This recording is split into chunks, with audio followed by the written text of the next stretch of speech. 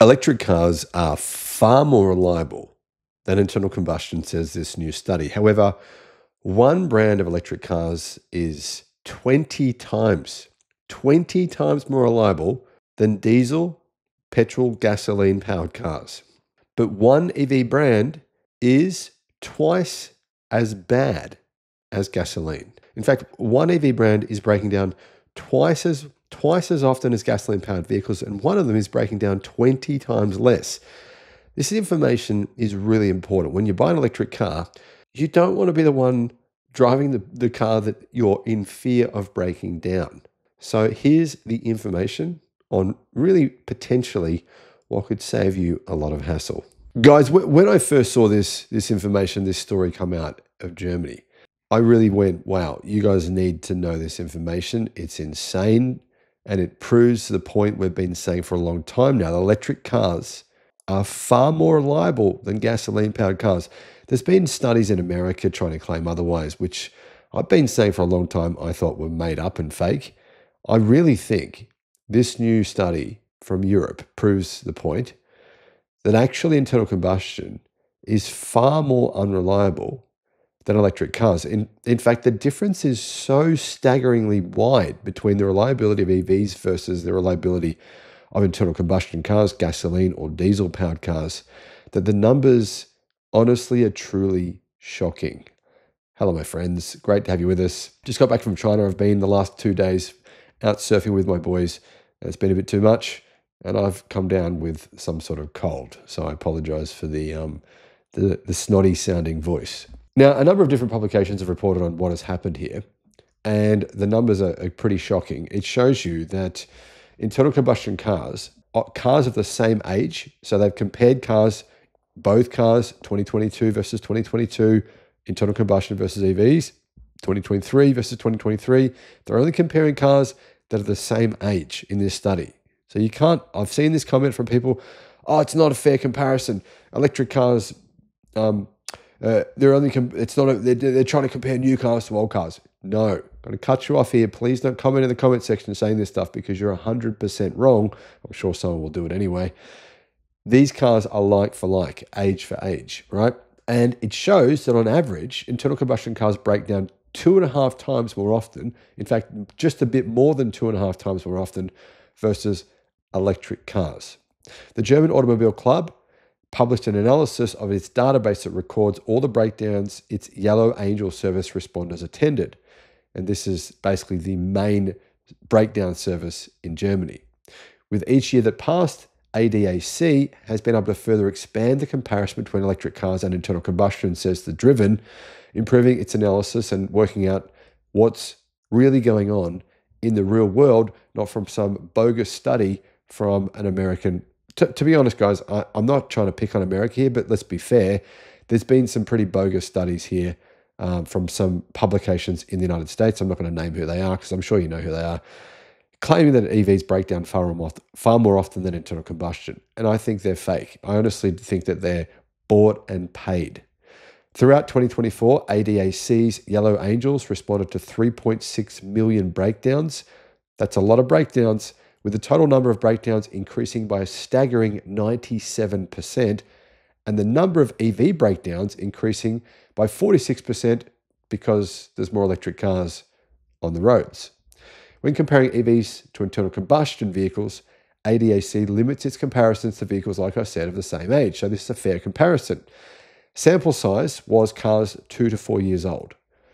2 to 4 years old. So these numbers might be even worse for 2024. We know that EVs continue to get better every year by substantial amounts.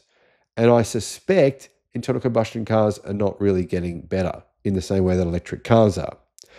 ADAC found that combustion engines suffer 2.5 times, in fact, just a bit more than 2.5 times as many breakdowns as electric cars. It worked out to 9.4 internal combustion engine breakdowns per 1,000 vehicles versus 3.8 breakdowns for 1,000 vehicles for electric cars. Now, the thing is here, I don't know if these breakdowns with the electric cars could be people just running out of battery power. It's possible. I don't know.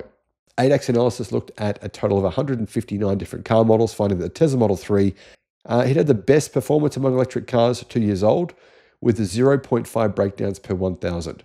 So, I mean, guys, sometimes people say, oh, you just love Tesla. You're just trying to boost to Tesla. But I'm sharing with you information that the global media are talking about. I can't make this stuff up. And the numbers here from Tesla are actually pretty staggering. 3.8 EV breakdowns per 1,000. Tesla 0.5 per 1,000.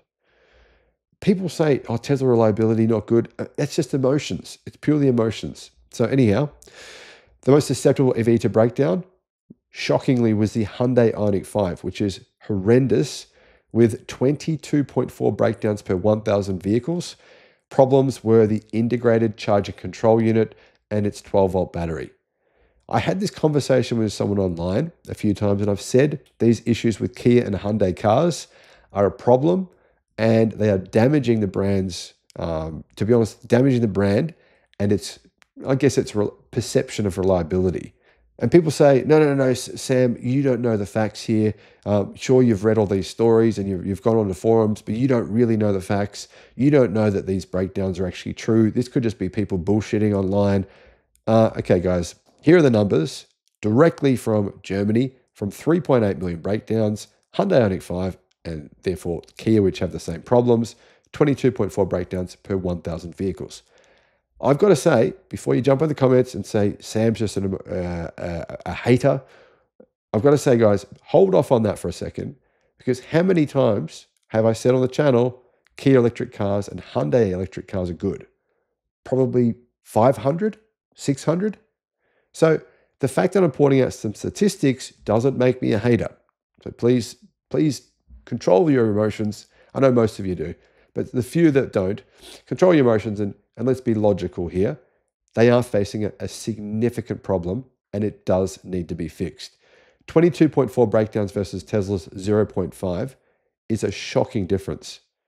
And that's something that needs to be fixed, because let's be honest, if Hyundai Ioniq 5s weren't breaking down so frequently, much more frequent than internal combustion, more than twice as often, these numbers would be even better for electric cars, much better.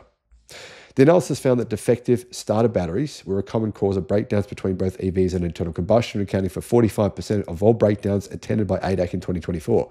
So it's worth considering, does your car, its 12-volt battery, is it lithium or lead acid? If it's a lithium battery, much less likely to have an issue, because lead acid batteries can get drained because of the software and those features that run when your car's not even turned on. And that's one of the reasons this is happening. Divided between engine type, defective 12-volt starter batteries were the cause of 50.5% of EV breakdowns, but only 44.6% of internal combustion engine vehicles.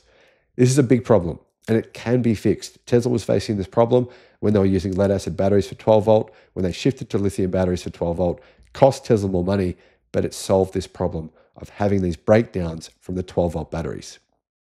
So guys, these numbers are really interesting because really, let's be honest, electric car manufacturers could probably get that number of 3.5 breakdowns per 1,000.